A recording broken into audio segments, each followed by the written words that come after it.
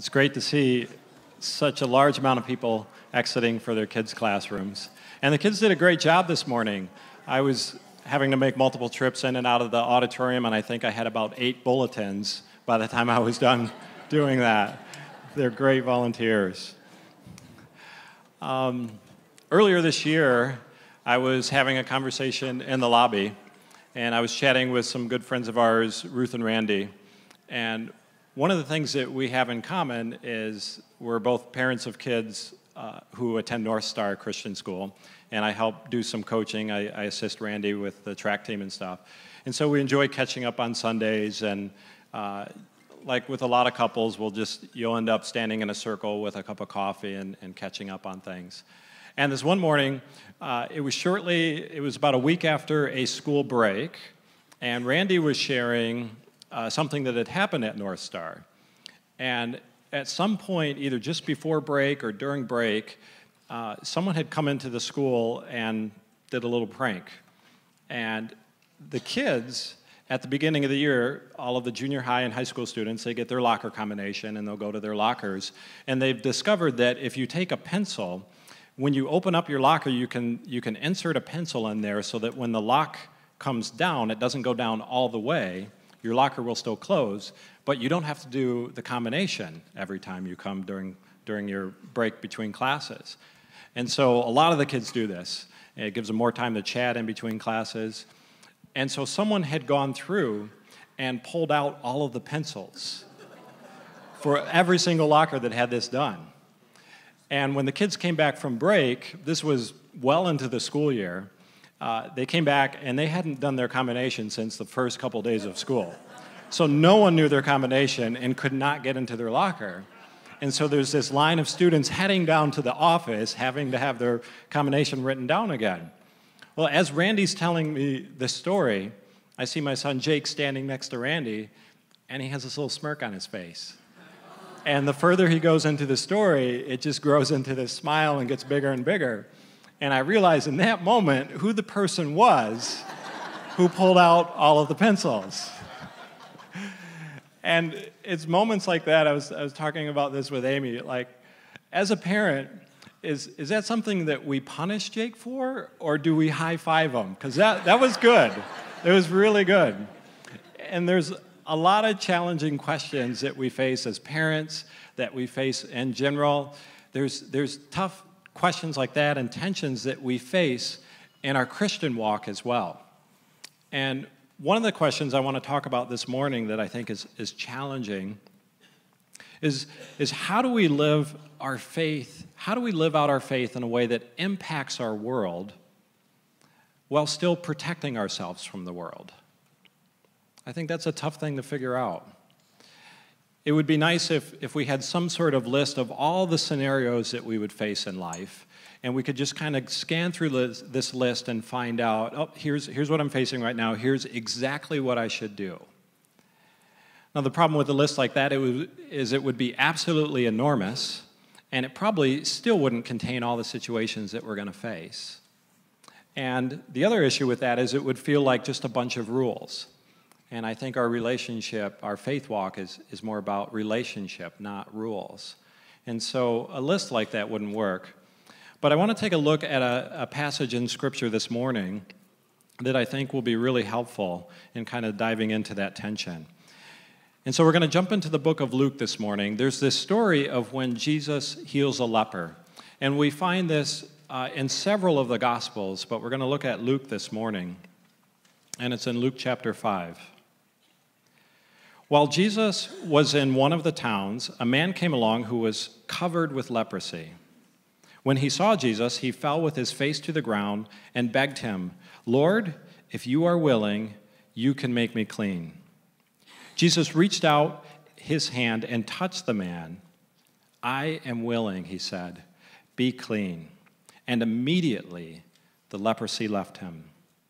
Then Jesus ordered him, "Don't tell anyone, but go show yourself to the priest and offer the sacrifices that Moses commanded for your cleansing as a testimony to them." So this healing of the leper is a pretty big deal. And I would love to have been there to actually witness this, because I think it would be extraordinary to watch. I've experienced several people in my life who have been healed from something, and most of the time it looks something like a family member or a friend sharing that they have some sort of illness. Maybe they have cancer, and they had gone to the doctor, and they have this terrible news. And then they're just surrounded by family and friends who pray for them. And then they go back for a follow-up visit, and the test results come back, and they're completely different. And either the cancer is totally gone, or it has gone down so much, and the doctors are baffled. They're like, this just doesn't happen. This is amazing. And those are the types of healings that I've experienced. But in this situation, we have this man who's covered with skin diseases all over his body, very prominent, and when Jesus touches him, they're instantly gone. I think that would be amazing to watch. But I think this healing is actually an even bigger deal than what we see here. And to understand how amazing this healing is, we need to understand the framework that a person in this culture would have grown up in. And to understand that, Jesus kind of alludes to this when he gives the command, go and offer your sacrifices at the temple to the priests. And this comes from the book of Leviticus. And according to early scholars, Leviticus would be the very first book that would be taught to children. And if you could sum up the book of Leviticus in one word, it would be holiness. The book of Leviticus is about God's will and his character and how to live out holiness in your everyday life. And so scholars or Jewish teachers thought that this was of utmost importance and the most important thing to teach kids as they grow up. Now, I don't know about you if you've ever done a Bible reading plan and been determined to read through the Bible in a year. Usually, when I do that, it starts off in Genesis, and there's these exciting stories about creation, and we've got stories like Noah's Ark, and then you get into Exodus, and there's more exciting stories about Moses rescuing the Israelites from Pharaoh and the plagues and the parting of the Red Sea, and then you get to Leviticus, and keeping up with that reading plan becomes difficult. It's certainly not a book that we read to our kids as bedtime stories. But this, Jewish scholars thought, were the most important book for kids to learn. Now, this concept of holiness, one of the ways that you learned about God's holiness was this concept of clean and unclean. Clean and unclean. And so there's several chapters in this book that talk about, they give instructions to determine whether you are considered clean or unclean. For example, there's a long list of clean and unclean animals that you could eat, and even animals that if you were to touch, you would be considered unclean. There's a whole discourse on skin diseases and mold. And then there's the TMI section, too much information section, on bodily discharges. And we won't go through that on Mother's Day. But as a person growing up in this culture, you would understand this thing. Unclean contaminates clean. The unclean contaminates the clean. If you have kids or grandkids, you're probably familiar with the book series or the movies of Diary of a Wimpy Kid. And there's one movie called The Cheese Touch, where the main character, who's the wimpy kid, his name is Greg, he's talking with his best friend Rowley, and they're on the playground. And while they're talking, they notice this piece of cheese on the blacktop. And Greg leans over to get a better look at the cheese. And as he's just about to touch the cheese, one of their friends intervenes and stops him. He yells, "Stop. You almost got the cheese touch." Nobody knows when or how, but one day that cheese mysteriously appeared on the blacktop. Nobody knew who it belonged to, nobody touched it, nobody threw it away, and so there it sat, growing more powerful and foul by the day. Then one day, a kid named Darren Walsh made the biggest mistake of his life and touched it. Darren had the cheese touch. It was worse than nuclear cooties. He became an outcast. The only way to get rid of the cheese touch was by passing it on to someone else, and so began the cheese touch frenzy. Friend turning on friend, brother turning on sister. It was madness. Until a German exchange student named Dieter Müller took it away. Sadly for Dieter, the cheese touch was lost in translation. Thankfully, he moved back to Dusseldorf and took the cheese touch with him.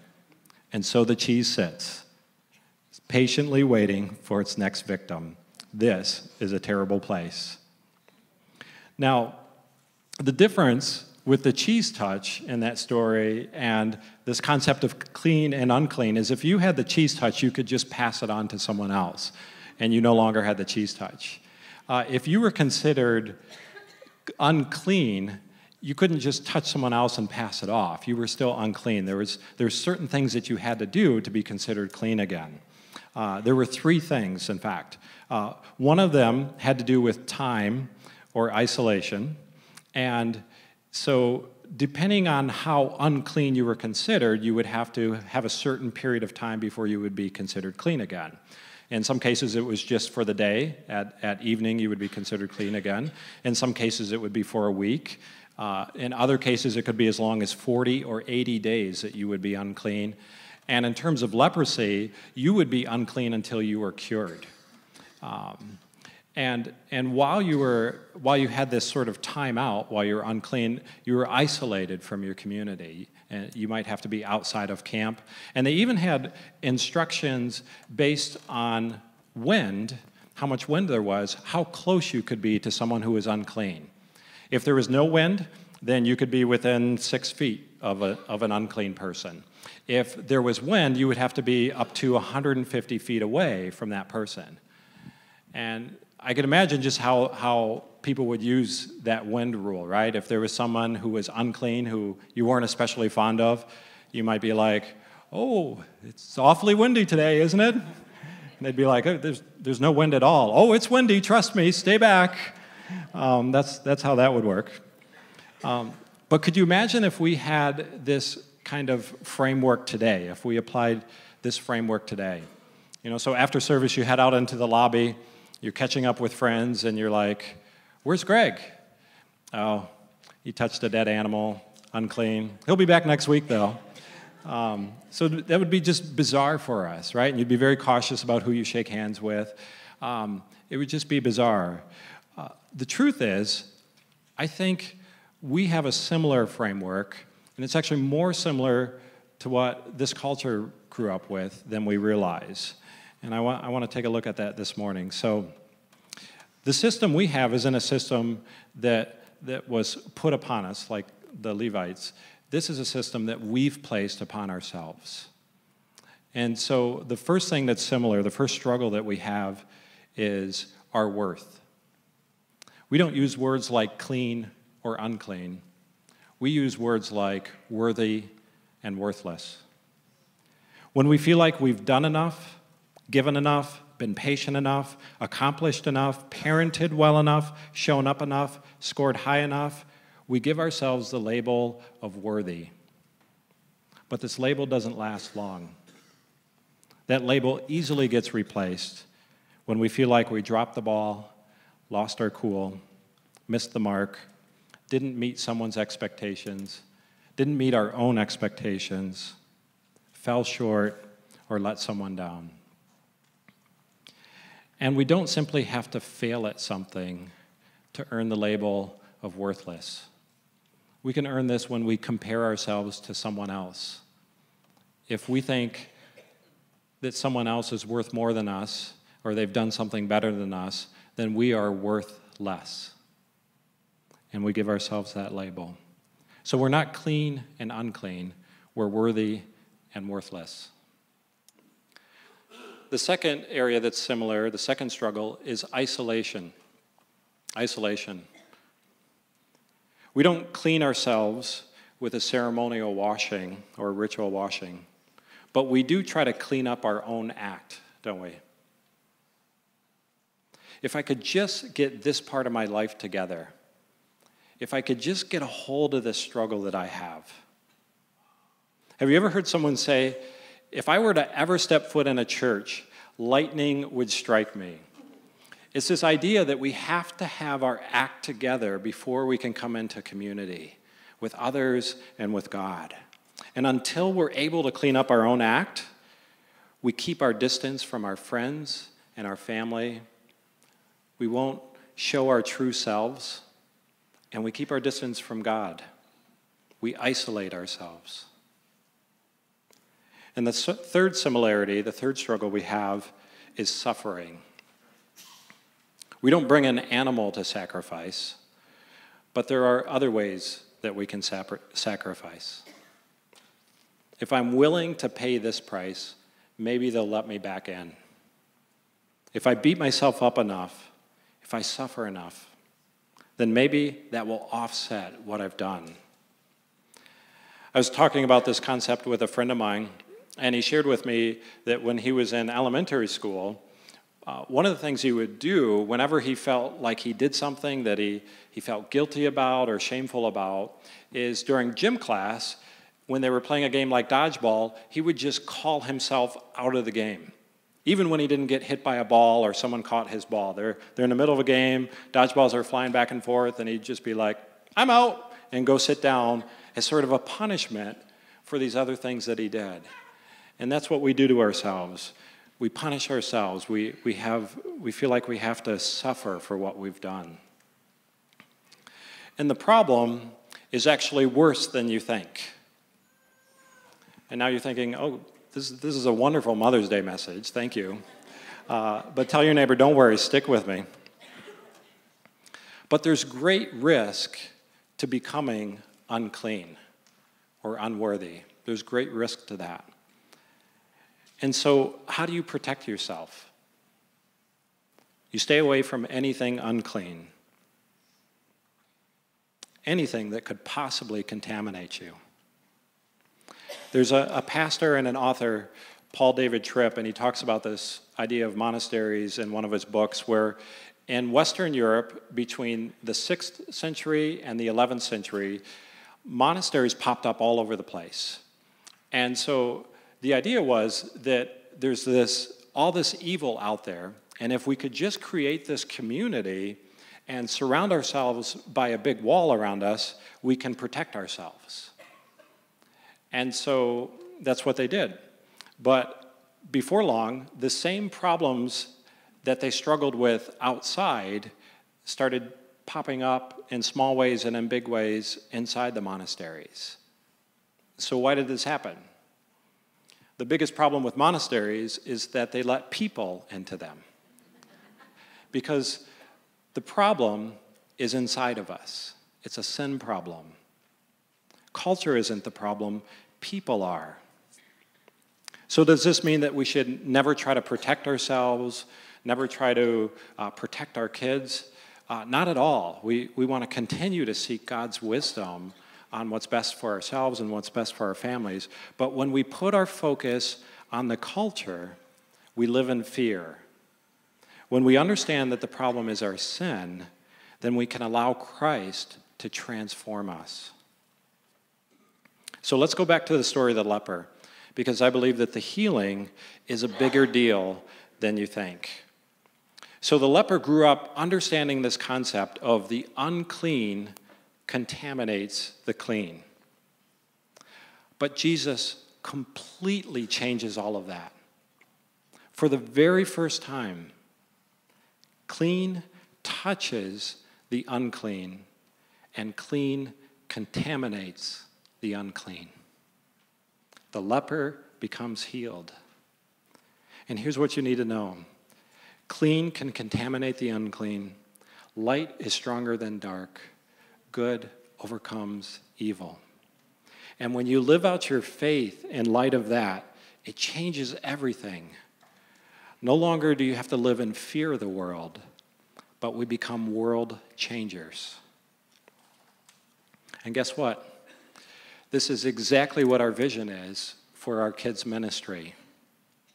We don't bring all of our kids here together on a Sunday morning so that they can just get an hour break from the world, that they can just kind of catch their breath for a minute and be protected. We bring our kids here so that we can invest in them, so that we can deposit God's truth into their life, so that they can find their identity in Christ, so that they can find hope and assurance in Him. And then when they go out, they're empowered to become world changers. There's a prophet in the Old Testament named Ezekiel, and he shares this vision that he has one day when in his vision, he stands before the temple. And remember, the temple in Leviticus time, this is where you would have to be clean or pure to be able to come into the temple. But Ezekiel has this vision where water is trickling out of the temple, and it becomes a stream. And it turns into this deep river flowing through the desert, leaving behind it a trail of trees. And it continues to flow into the Dead Sea, where nothing normally grows. And when it gets there, it just makes everything fresh and alive, bringing life. And that's the same vision that we have for our kids.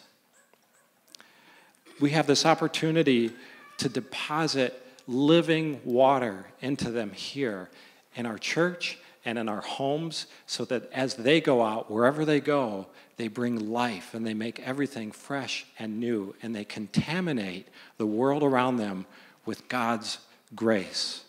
That's why we do things like Flower City Work Camp, and our student ministry sends teens out into the city, because let's face it, they're in homes that aren't as safe as our own homes.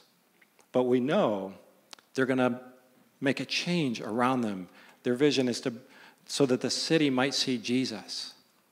And it's worth the risk. So it's not about trying to feel or trying hard enough to feel worthy until the next struggle comes along and we apply that label of worthless again.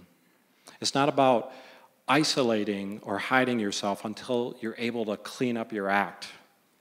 It's not about suffering enough or sacrificing enough until we might feel like we paid a big enough penalty. And it's not about trying to keep everything out that might be unclean. It's about inviting someone in. Christ says we are worthy because we are His. We are His workmanship. He paid for our sins on the cross so that we could be washed. And it's not my suffering, but it's His suffering that allows us to come into His presence. Would you bow your heads with me?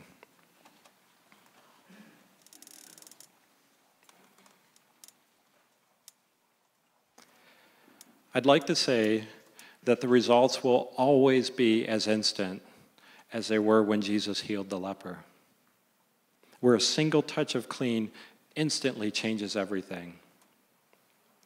But in my experience, it usually takes a lot longer to see clean contaminate unclean. It takes time, and that can be frustrating. But it's not so much about time, it's about trust. You might be in a season right now where it feels like clean is moving way too slow, or maybe clean is not moving at all. It's Mother's Day today, and maybe we have some moms in the room who are waiting for their kids to move from what feels like unclean to clean. Maybe you're in a situation that you've been praying over and over and over again for, and nothing seems to happen. You're waiting for your son or daughter to finally meet Christ and follow after Him in a way that transforms their life. Maybe you've been planting seeds of prayer every day and you just aren't seeing any fruit. There is a point in Mary's life, the mother of Jesus, where she stood and saw her son's lifeless body hanging on a cross. All hope was gone. It seemed as if unclean had won. and his body was taken down, and all hope was gone. And then 3 days later, Christ appeared, risen from the dead. Mary saw her son again, her son who conquered the grave. Maybe your story isn't yet finished. Maybe Christ is still at work contaminating the unclean. There's something you need to hear. We aren't the ones who get to say, it is finished. It's Christ who says, it is finished. So, Father, we're tired of living in fear. We're tired of falling into an old system that requires us to live isolated, feeling worthless, and suffering. We thank you that your Son came and changed all of that.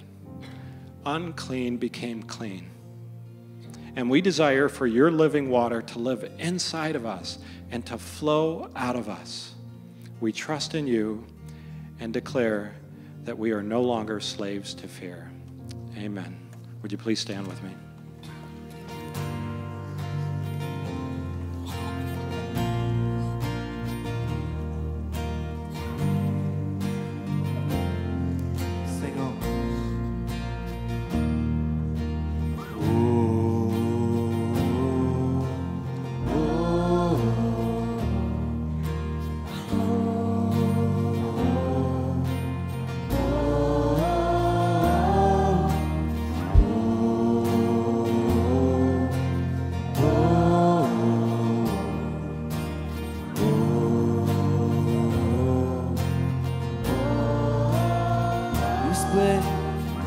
You split the sea so I could walk right through it. My fears were drowned in perfect love.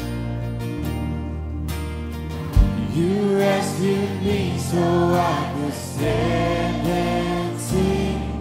I am a child of God. One more time, you split the sea.